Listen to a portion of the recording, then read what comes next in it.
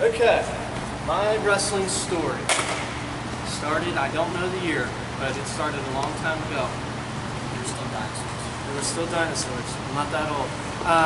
No, I started, I was probably, let's see, I was probably your age. How old are you?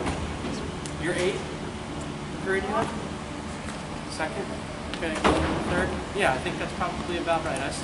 I grew up and down in Maryland. I'm a Maryland guy, right across the line actually in Hampstead. Some of you might know that. You know, I've been around this area for a long time now, but I'm a Maryland guy. I'm not a Pennsylvania guy. It's like you tough guys up here, okay? So go easy on me. But I grew up right down there. I wrestled for Manchester Rec Council my entire junior league career, all the way through 8th grade. I won a MDVA state title in 2006. Tech-followed my way through that state tournament. It was easy peasy. Moved on to high school. I wrestled for North Carroll High School down there, which is now Manchester Valley High School. Some of you guys might know, but that is where I went to high school and won a couple state titles there as well. So moved on to college, went down to the famous College Park, University of Maryland. Did a redshirt season there, and then I transferred back to McDaniel College, where I've been ever since. Yeah, I started there in 2011, wrestled 3 seasons. Fairly successful, and then I became an assistant coach. Pretty hands off. I was just going to practice most days and most competitions as a pretty hands off assistant, and working during the day doing carpentry and construction and stuff like that. And then one day my coach was done, and we needed someone to take over, and we decided that should be me for a single season. And next year will mark my 5th season as the head coach, so I never got out of there. I got stuck, and here we are. That's all I do these days is coach wrestling, and you know, it's the best job in the world, right? All I have to do is wrestle. That's all I do, is wrestle.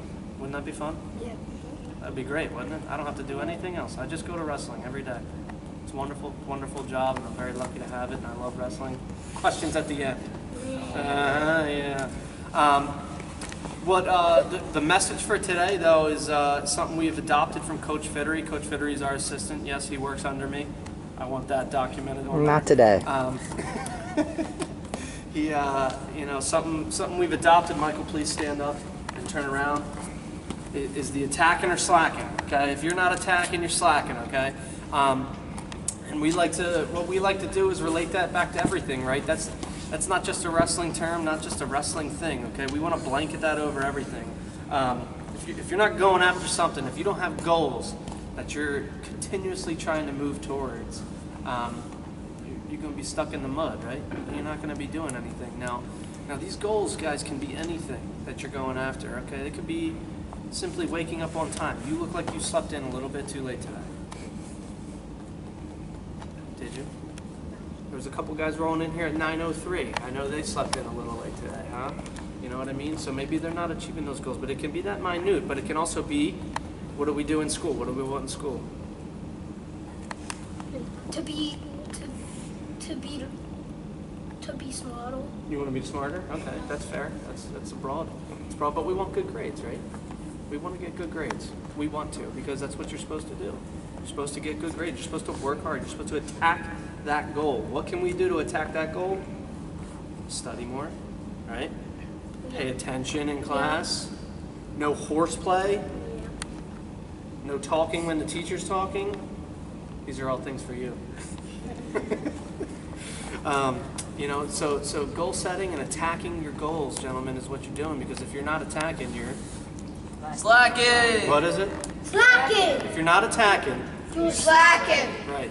Okay, and that's the message for today. And we, you know, we're lucky to have a couple of our guys here today that, you know, are going after a lot of specific goals. And if you guys got questions for these guys too, that's, you know, so this is a good time to do it. But we'll go ahead and open it up for questions now and get this going. So yeah, what do you got first? Why did you become an assistant coach? Why did I become an assistant coach? Well, I was done wrestling, and I had a very good experience at the school I was at, and wrestling wasn't something that I was ready to give up at all. I think if I wouldn't have coached there, I probably would have went back to high school or junior league and coached. You know, wrestling is just one of those things that I don't think I'll ever be rid of. I've never not wrestled, so it's one of those things where I don't think that'll ever end for me. Yep, I think that was the choice. Yep. What made you think, like when you were a kid, what made you think that when you wanted to start wrestling? I couldn't shoot a basketball. Did you see over there? If you saw me this morning, you know why. No, my dad did some wrestling, and yeah, I was not very interested in basketball or anything like that. And I was very small. I was very short, very small. Yeah, geez, I don't think I broke 100 pounds until I was in high school. I was a pretty small kid, so other sports were out of the way, and I had a little bit of a mean streak back then. Yeah, you know, I like beating people up, right? Don't you? Not a good feeling to beat someone else up? Yes. No, come on, guys. You just No. do it on the wrestling mat. Except for my brother when he beat Except for your brother? Yeah, okay. You, right here. Why did you want to keep on coaching after your first season of coaching? Yeah, absolutely. Absolutely. I think once I coached one season, I don't think I even wanted to compete anymore. Like, normally when you're done wrestling, you got something left in the tank and you want to keep competing. I think Coach Fitter still wants to keep competing. But I was done. I was ready to coach. I was hooked immediately, and I think that's what helped me in the long run there, actually. So. Would you ever like your students to, or wrestlers, to win at matches or improve? So we actually do a lot of not focusing on winning. One thing that's different in college wrestling than high school, there's so many rule changes. It's a brand new sport, and a lot of the times we focus on. I think we do a good job on focusing on not winning at first. We do a lot of effort. If you're giving us 100% effort when you're out there wrestling, we have something to go off of, and we're not too worried about those wins and losses until that end of the year. You know what I mean? When we're starting to qualify for things and stuff like that. So, no, actually, I think we do a pretty good job of not focusing on winning all that much. Because if you're doing all the right things and you're giving 100% effort, the chances of you winning are a little more likely. So you don't have to worry about the result. Worry about how you get there, right? All right, go ahead. What do you got? What made you start doing wrestling? What made me start doing wrestling? The same question like that guy? No.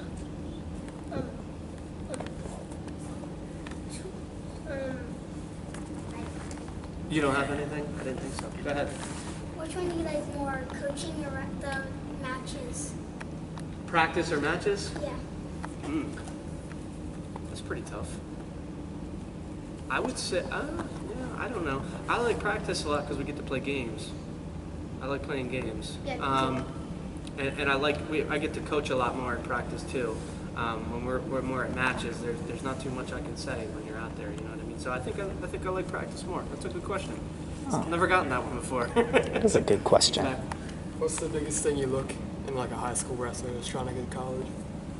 The biggest thing that I look for is honestly if I call a coach or I call a parent and what they're saying about that kid, and then if I'm somewhere watching them, I'm not necessarily focused on what they're doing in the wrestling match because I can worry about the wrestling later, but it's what they're doing after. What they're doing before to prepare, what they're doing to prepare, how they're preparing, how they interact with their teammates, how their coaches interact with them, shows me a lot of things. So, for example, if I got a guy who's, I notice not a lot of teammates are talking to him, his coach doesn't come up to him before a match, and then his coach also, even if he wins and his coach doesn't go to him after, you're focusing on all of those things, and then also, when the match is all said and done, parents come down, right? And it's kind of a big huddle there at the end. And with how they're interacting with their parents, too, is big for me. Those relationships, you have to have first. So with your teammates, your coaches, and your parents. And that's pretty much what I'm looking for. I can fix your wrestling. I like wrestling. I know how to wrestle, right? That's what we all do, right? We know how to coach wrestling. will get you better in that aspect. But those other things are hard to teach. So kids who already have those relationships and those things is a lot better, a lot easier to work with. So. Who's your favorite wrestler? My favorite wrestler? JB, Jordan Burroughs, done and done, the king. Now you got one. This is the last question. How much do you like being a coach, and how much did you like wrestling? I gotta tell you, I like being a coach way more consistently than I like being a wrestler. There was times when I was a wrestler where I didn't really like wrestling. Don't cut weight, right? That's, yeah, I see it. You're not. You're doing good. Yeah, no, there's times when you're wrestling, man, that it's just so tough, and there's a lot of ups and downs, and the weight cuts and the struggle. You don't always like it, but you do it anyway, right? Because that's what you're supposed to do. I think there's a lot less extremes of lows when you're coaching, if that makes sense. I think I like coaching in that aspect a little bit more, so. All right. Cool.